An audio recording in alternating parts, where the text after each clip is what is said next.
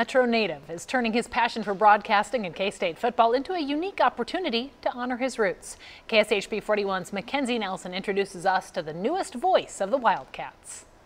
Most students in their freshman year of college attend football games from right here in the stands, but not JP Cardenas. He's doing something different, calling games from behind the mic for the Kansas State Wildcats. I would describe JP as he is in fuego, like he is on fire. Jeff Cooper taught JP in high school and is not shocked by JP's success. As a freshman to go in and start broadcasting games in Spanish for K-State, I mean, I could see this coming. I remember the first time he called the game for us at Olathe Northwest. What's going on, Ravens? My name is JP Cardenas. He called the soccer game, and I'm like, this kid has a future in this. 15, 10, 5, aterrizaje, Kansas State!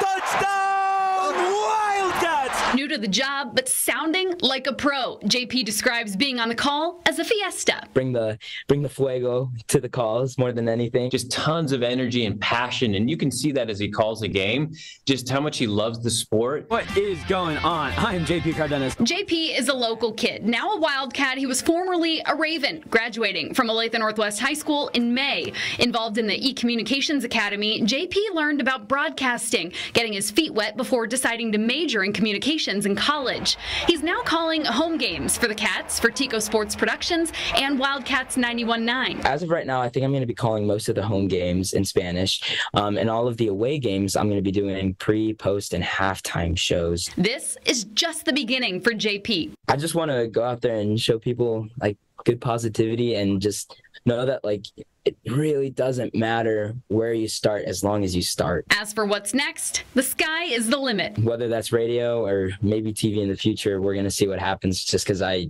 don't know where the future is going to take me, but I'm very excited and optimistic for what it holds. Touchdown, Wildcats! In Kansas City, Mackenzie Nelson, KSHB 41 News.